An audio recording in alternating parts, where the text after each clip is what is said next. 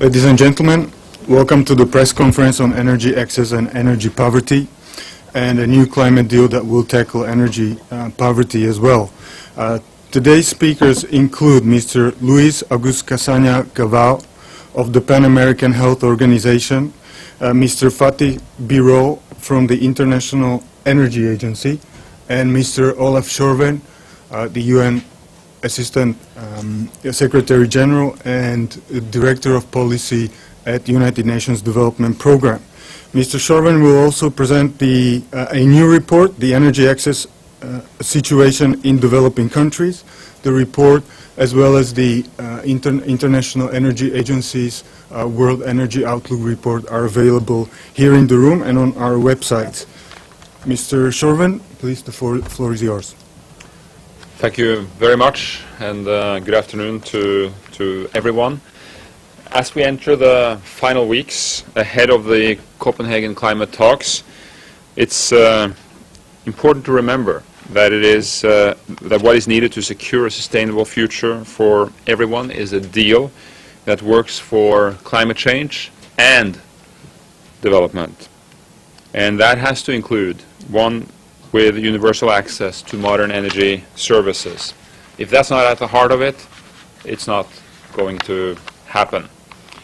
And the report that we have been preparing, and that is being presented here today and available for all of you, is a collaboration between UNDP and WHO, and with support also from the International Energy Agency, that brings out the nature of this challenge and how the challenge of expanding energy access is a challenge that is as much about achieving climate benefits as it is about achieving energy security and energy access and dignified lives for billions of people.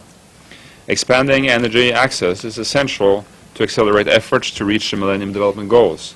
If the goal of halving the proportion of people living in poverty is to be met, 1.2 billion more people will need access to electricity, and 2 billion people will need access to modern fuels like gas and propane, etc.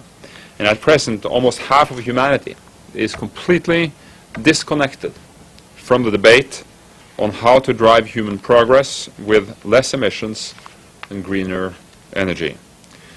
And their reality is, in fact, much more graphic or stark than that, because while we talk and discuss and negotiate, they carry heavy loads of water and food on their backs because they don't have transport.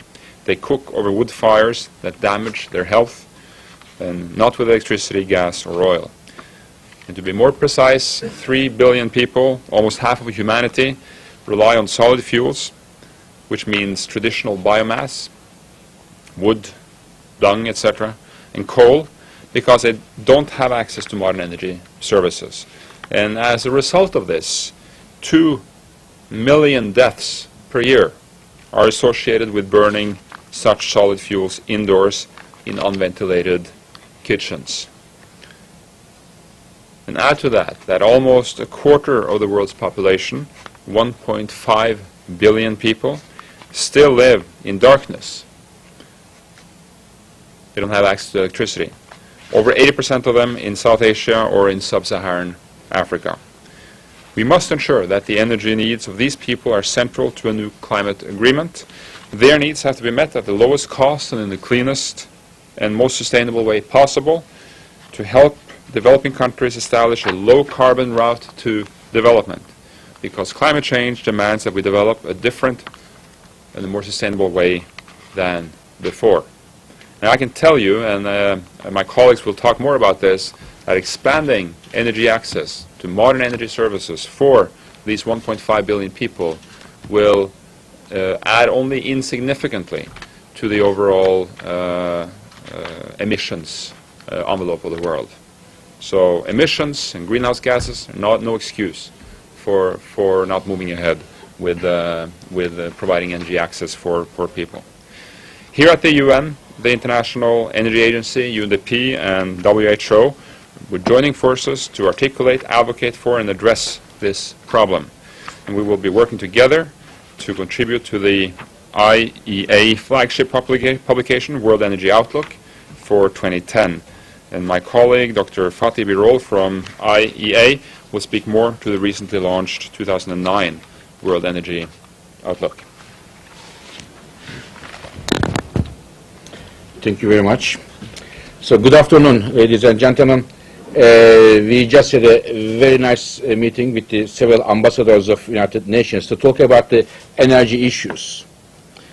Now, as I said there, I see three major challenges coming for the mankind or humankind, which are more or less converging. The first challenge is energy security. The second one is climate change. And the third one is energy and the poor.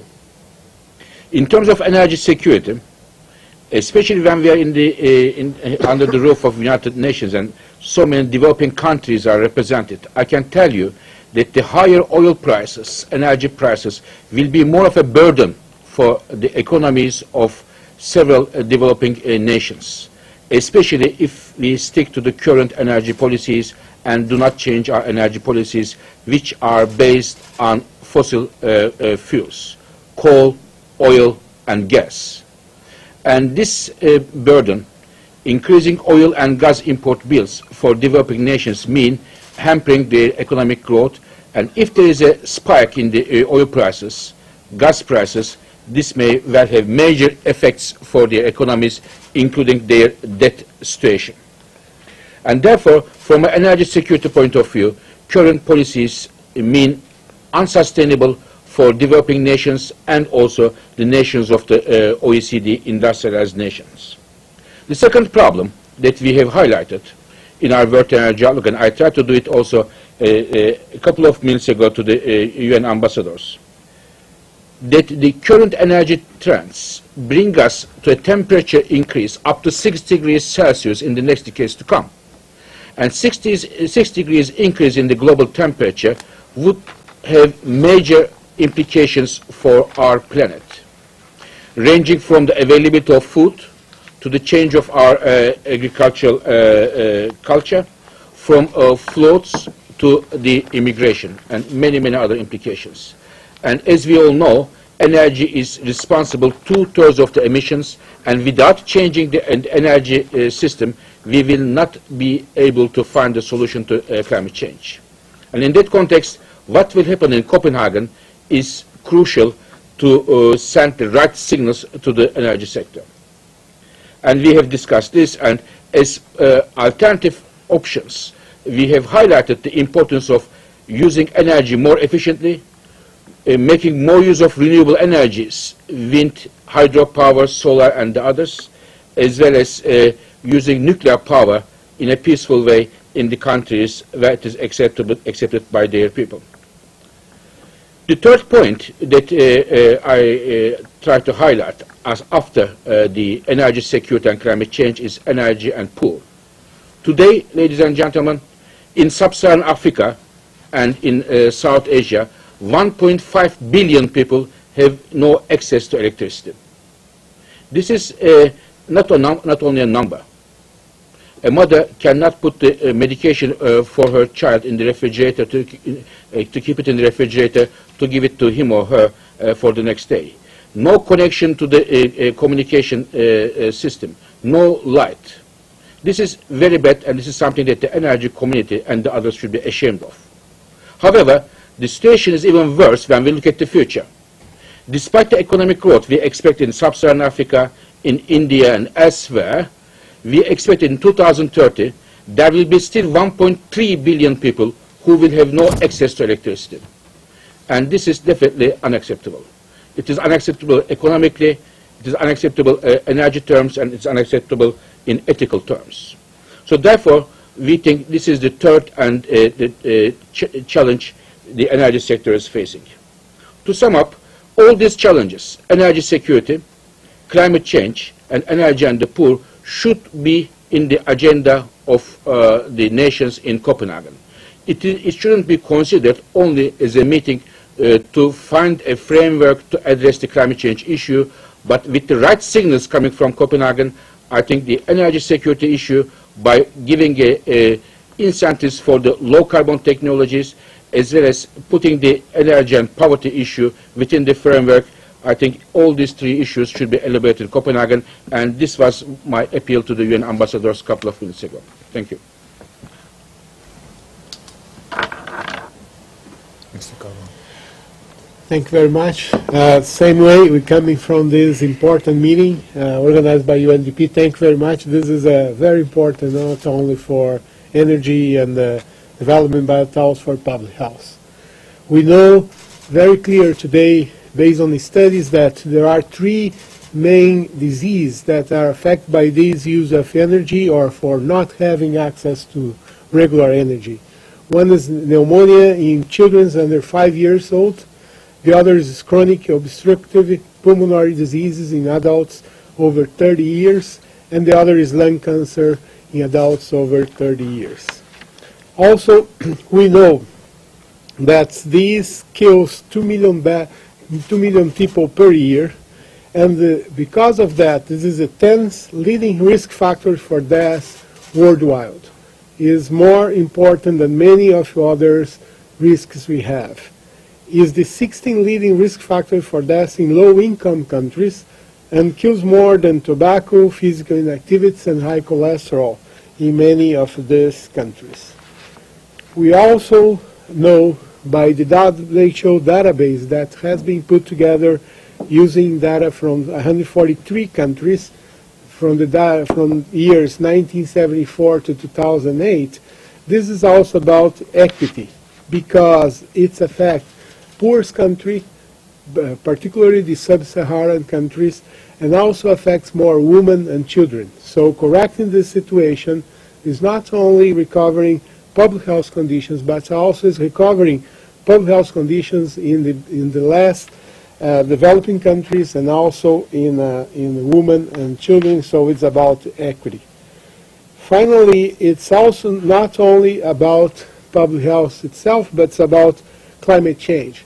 And if it's about climate change, indirectly it's about health. Because we know that the climate change will have serious effects on health, not only because of the more extreme climate events, but also because many other consequences. We know basically because the increase of some of these important warming pollutants like black carbon, methane, and others.